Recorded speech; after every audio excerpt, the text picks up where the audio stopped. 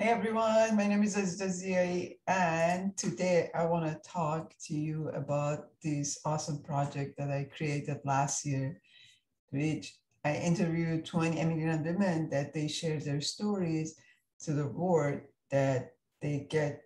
And my vision was to inspire and empower other immigrant women that they want to come here, they want to immigrate to Canada or any other countries, but they have that fear that what's going to happen next or what's happening, or they are going through a hard time, because we all go through it.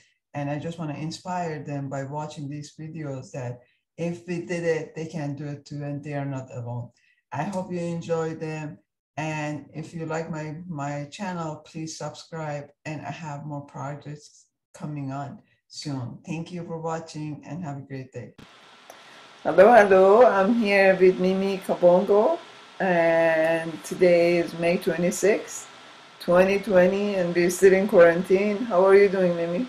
I'm good. How are you, Azita? I'm good. So how's quarantine with you, your family? Adapting. Thank you for getting used to it.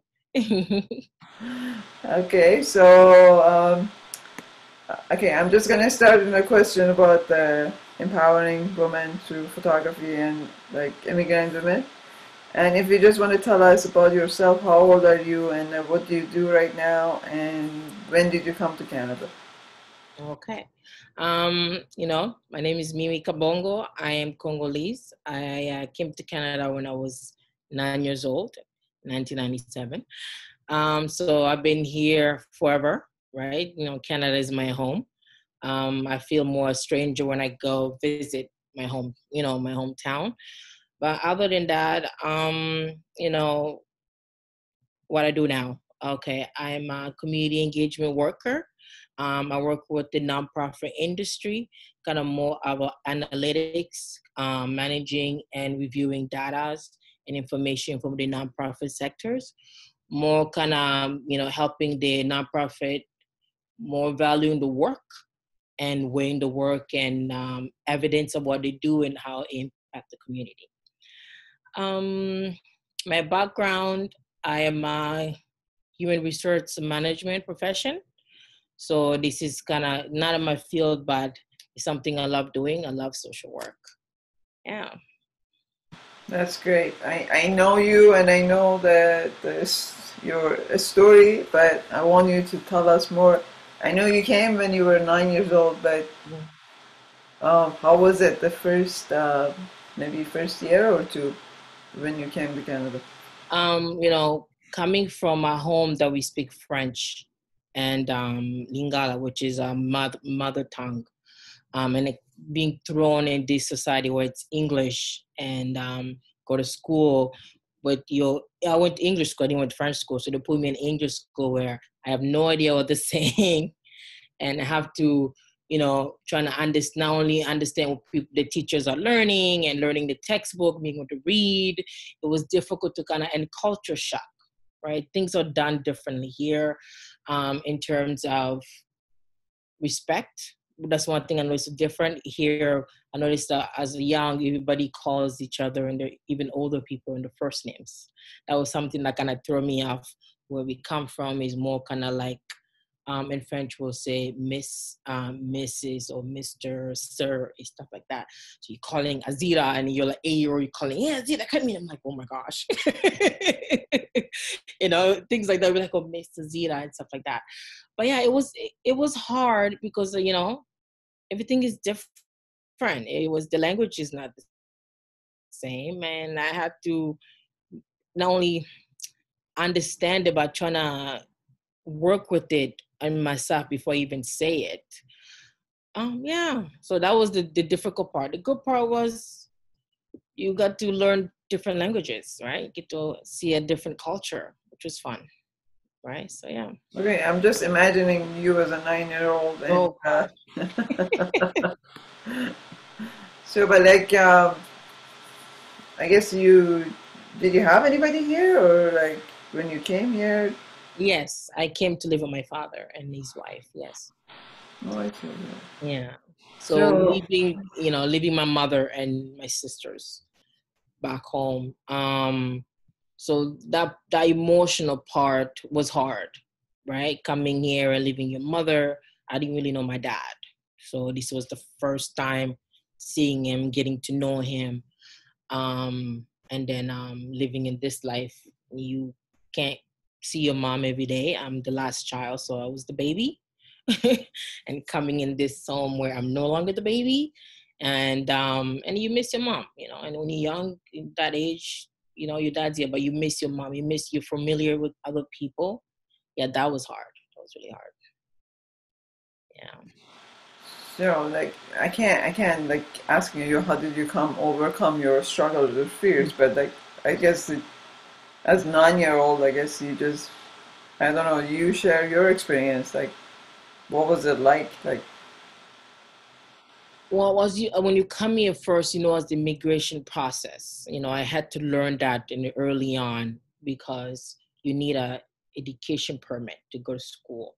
So I would go to school for a couple months, and then when it expired, I have to be off school and then wait till they apply again and the process and then go back to school. So that back and forth really kind of messed me off because you'll be in school like normal people, like normal students, and then you can't go to school. And the principal like, oh, you can't come September because your education permits expire. So you kind of like, and you see back to school, your friends are going back to school and stuff like that, and you're waiting for the permit. That feeling, as a child, it was really hard. And I hope the system is much better now than it was back then. But back then you have to wait. Like you have to wait until your paper comes in. You can't travel. One incident I remember, it was summertime where, our church at the time, young people, teenagers, we did the youth trip to Six Flags. I couldn't go because I didn't have my papers yet, I didn't have my passport and stuff like that. So that feeling, I remember till today.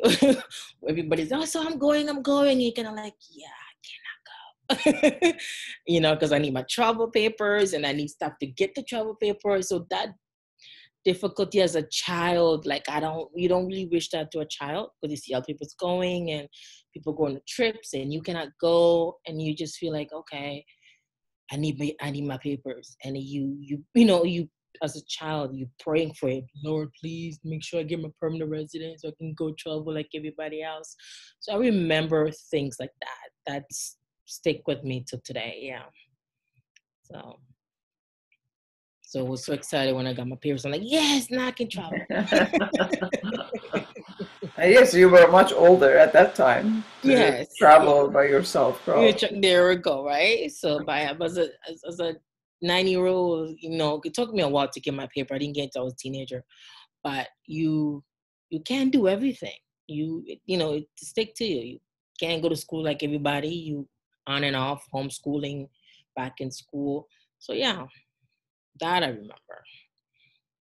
That was painful. So I know I have the question I have because mostly like it's about like how did you overcome your struggles or fears and stuff like that. I don't know. I don't think I can ask you those when you were a 9-year old. I don't know. Or like what price did you pay to be here right now? Well, I didn't have a choice, right? At the matter. I guess, it was time my dad sent for me. So it was his turn. So I had to come over. So I had no say. But I always, at the time, if somebody had asked me, I would have said no. But now being here and seeing how privileged and the opportunity that's given to me as an adult, like I hated my dad for bringing me here, but I kind of thank him because of I'm able to education system and more, and even the environment in terms of women go to school and pursue your dreams and so forth.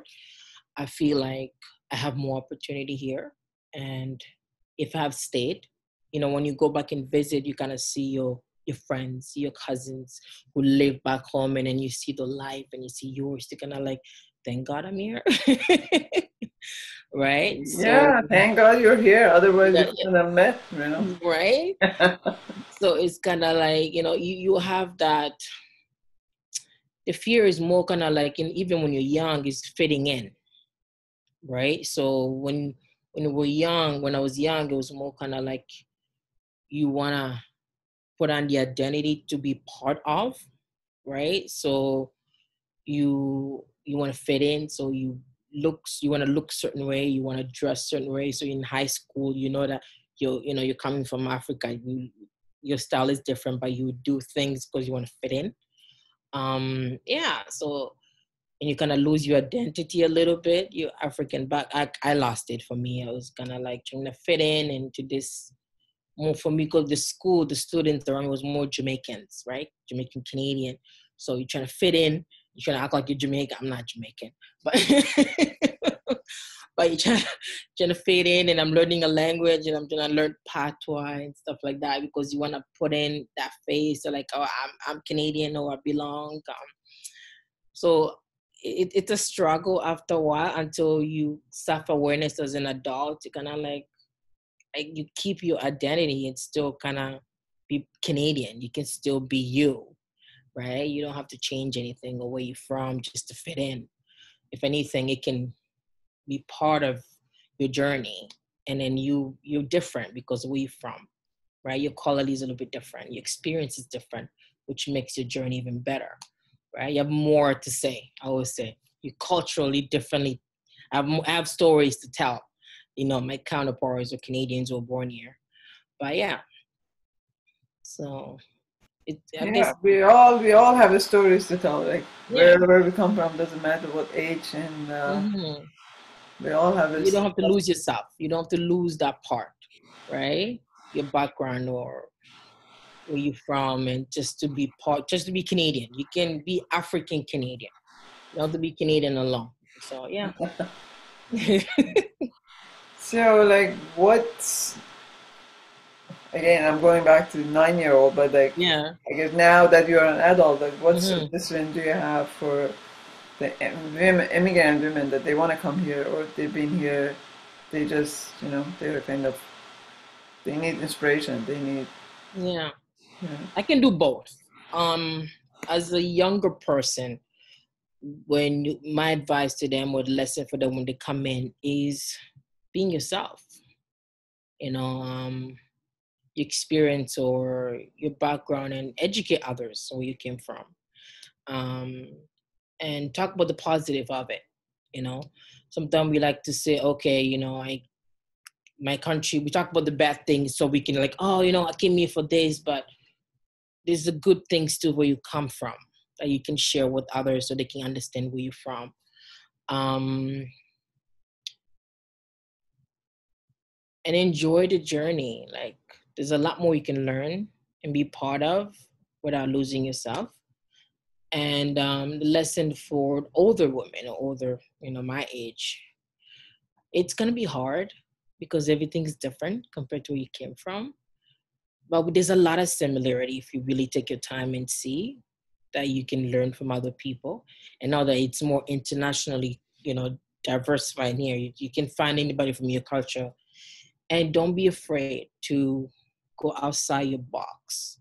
Um, from outside, mostly when I see Congolese from Africa, they kind of stick to themselves. And they're just like, oh, you're from Congo. Okay, I'm sticking with you.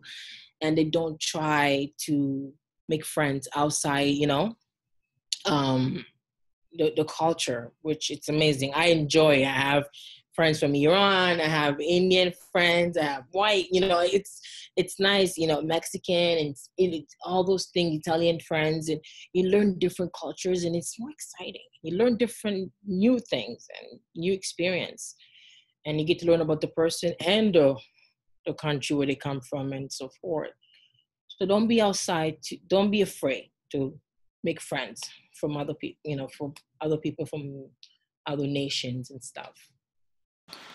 Yeah, stepping out of your comfort zone and like being Yes, in a I know community. it's Yeah, hard, but yeah.